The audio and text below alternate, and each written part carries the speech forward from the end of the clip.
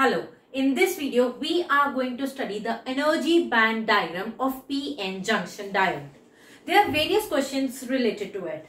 To solve these questions, we will basically make the energy band diagram.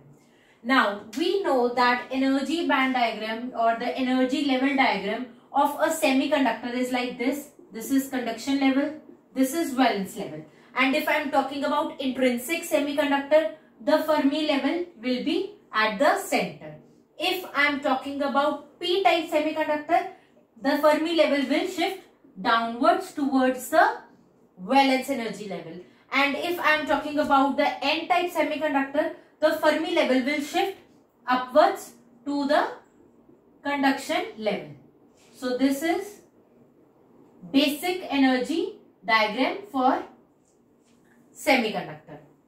Now using this basic formula for PN junction, we know this is PN and this is depletion region. So making the energy levels for this, if we use this basic concept, what our mind will say? Our mind will say that this is P, so for it, let this be conduction energy, this is valence energy, and for N, this is conduction energy and this is valence energy. This is for N-type, this is for P-type.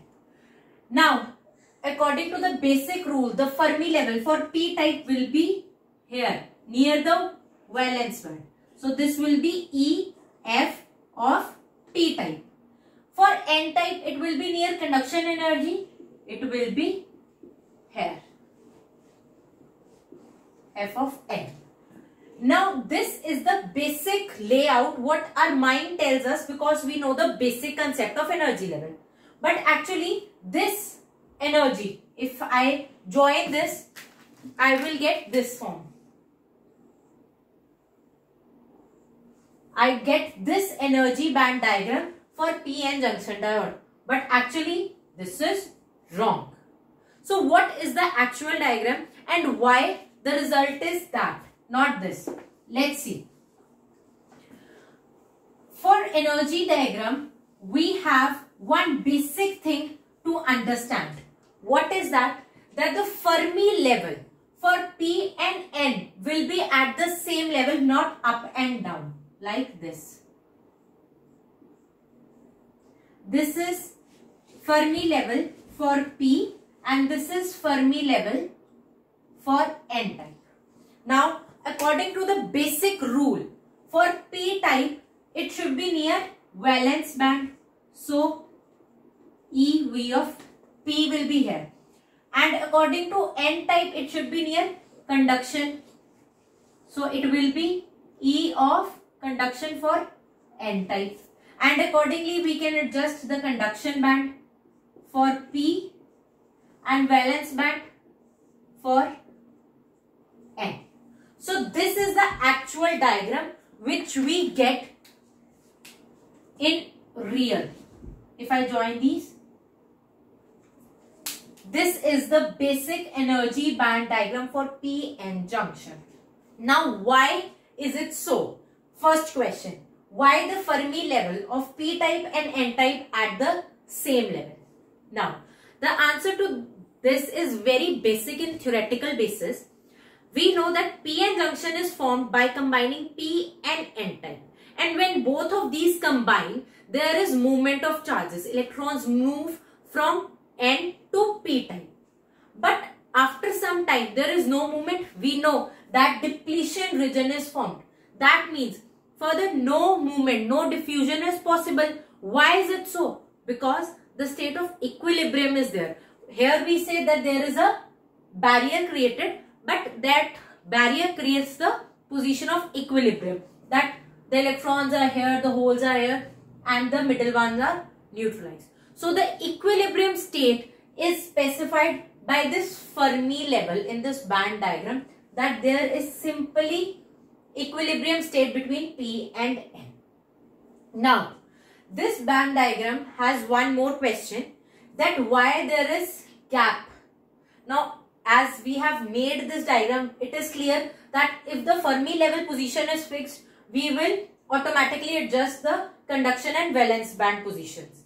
But this picture describes the p-n junction diode. How? We know that if we want electrons to move from N to P further, we need to apply voltage. That means we need to give them energy. Now that means if I want N-type electrons to pass on to P-type, they require more energy. That means the energy level of these electrons should be raised. So this gap of energy level is the actual energy gap which is required by electrons to jump. So this gap actually represents the amount of energy required by electrons to come up and reach P-type. That is why there is a step kind of energy band diagram of p-n junction. This is the basic requirement. Now the question arises, what happens when it is forward biased and reverse biased? It is very basic that when it is forward biased, when p-n junction is forward biased, we apply positive voltage here, negative voltage here. The energy required to electrons to shift becomes more. And for that, what we need is, we need energy to electrons. When energy to electrons is given, what happens? Electrons can move up. Now, that is if we give energy to the electrons. But what if we give energy to the diode? We are giving potential to the diode. That means the p-type has lowered its energy. I'll make for the p-type here.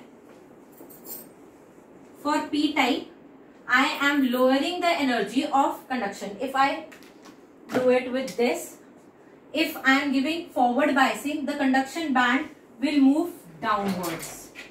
The Fermi level will automatically move downwards.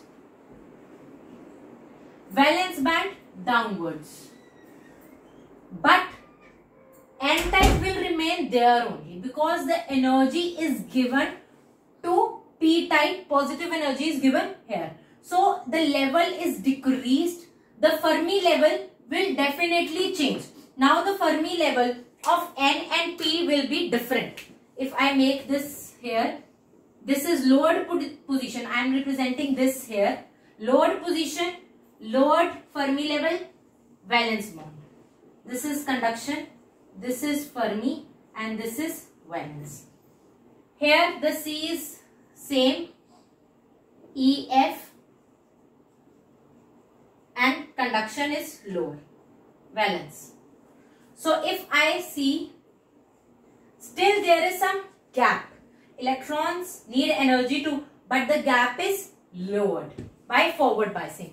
But the point to be noted here is, the question is, why the Fermi levels are now not at the same level? Because when it is forward biased, there is no position of equilibrium, there is movement of charges.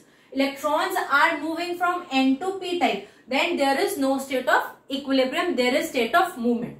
That is why Fermi level becomes at the different levels, and the difference is just in the gap of this valence band as well as conduction band. That means just the barrier voltage is opposed by giving it forward biasing, and the energy levels gap is decreased. That means it is helping electrons to come out. Similarly, it happens to N-type. Now, what happens to N-type? What happens when it is reverse biased? Sorry. When it is reverse biased. When it is reverse biased, the potential barrier is supported. Now, if the potential barrier, we have seen that the potential barrier is shown by the gap between the energy levels. This is for P, N. This is the equilibrium state. This is, so this was the energy gap earlier. Now, if the negative voltage is applied here, positive here, that means it is reversed bias. Then this level will increase its energy because the energy is now given in the opposite direction. First it was lowered, now it is increased. So the gap is increased. Similarly, if the conduction band has shifted, the Fermi level will also shift. Similarly, the valence band will also shift. So the gap increases. So this is how we get to know that the difference in the energy band diagram explains us the p-n junction diode functioning. And again, when it is reversed by, Fermi levels are not at the same position because they are not at equilibrium. There is movement of charges. So these were the two basic questions about energy band diagram of p-n junction. Thank you.